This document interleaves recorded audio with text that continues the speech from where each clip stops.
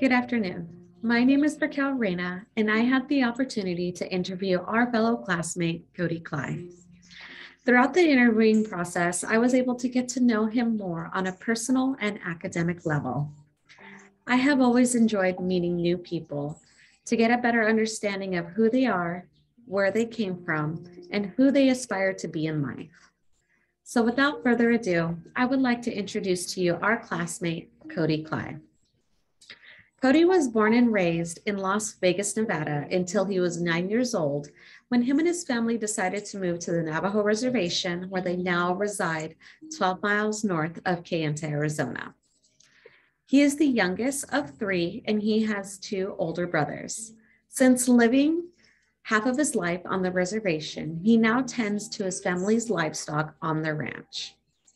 Since living in Kayenta and graduating from high school, Cody decided to major in receiving his Associate of Science in Pre-Engineering at Diné College.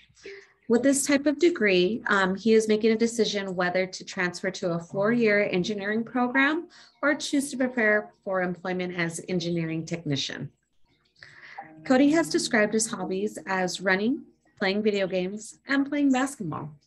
He believes that his strengths also include running, English, and math. His weaknesses were described as impatient, impulsive, and lack of eye contact. I believe that a lot of young adults his age have similar weaknesses. I remember when I was younger, I was very impatient and impulsive as well. I also had a lack of eye contact, but I pushed myself to get over that fear, and I believe that he can do it as well. I am grateful for the opportunity I had to get a little bit of an understanding of Cody. He seemed to be very respectful and polite. The interview that I had with Cody gave me an opportunity not to talk to him, but also understand his aspirations in life.